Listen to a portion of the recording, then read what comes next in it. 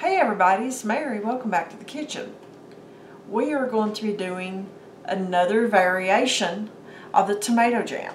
Okay, we have our little scrapbook tomato there wanting to hang in there. Okay, I have my spices. I have salt, cumin, smoked paprika, and red pepper flakes. I will write all this down for you folks and put it in the description box, so don't worry about trying to get the amounts. Okay. I have brown sugar. Now folks, I ran out of brown sugar and I had to substitute for this. I have white sugar mixed with molasses. Pure and simple. That's what brown sugar is anyway. Okay. Get all that off there. Apple cider vinegar, and I have my fresh ginger. Well, it calls for fresh, but this is what you buy in the vegetable section at Walmart in the refrigerator. Okay, I'm going to mix all this together.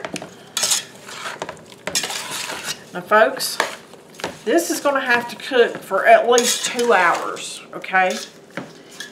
So once you get it up to a boil, you reduce the temperature and let it simmer until it gets good and thick. I'll show you what it looks like a little bit later on.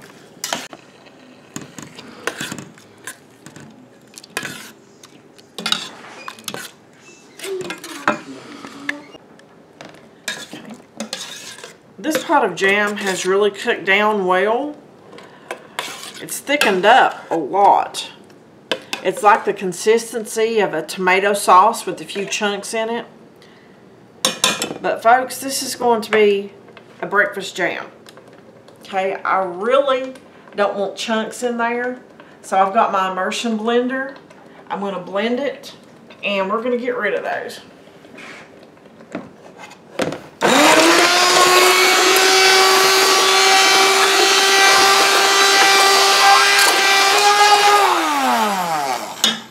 And guys, that was in real time. It took what, like a minute or so?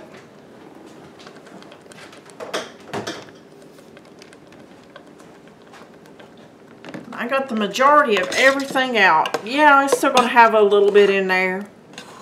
I'm not a professional and I didn't chunk up everything, but that looks like a pretty good consistency to me. So I'm going to set this over here. And I want to keep it warm, and I'm going to get my jars ready. I need to get them in hot water.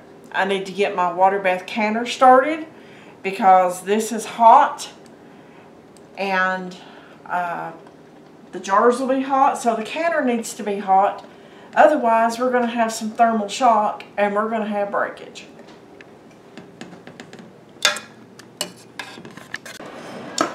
Alrighty, I've let this cook down just a little bit longer. And it's thickened up. And folks, it will thicken up more as I water bath it. So I'm going to take one of my jars that I've had in the warm water and put my funnel in there. We're going to ladle it in here.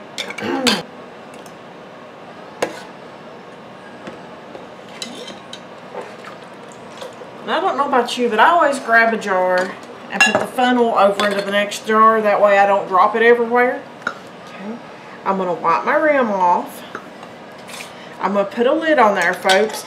As you notice, they're not soaked like they used to be. Okay. That it's only finger tight on there.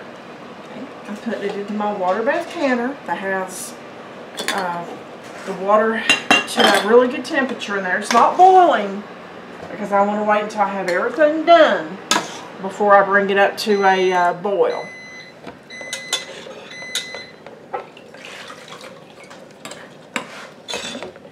And we set this over here and we wipe it off. Put the lid on here finger tight. Don't cross thread it. Put it in. Okay, I'm going to go ahead until I get the rest of this done.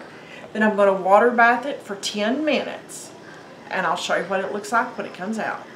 Okay folks, I just took the jam out of the canner and we have absolutely fantastic tomato jam. Give me a thumbs up on the video, like it, share it with your friend, subscribe to the channel, and I'll see you on the next video.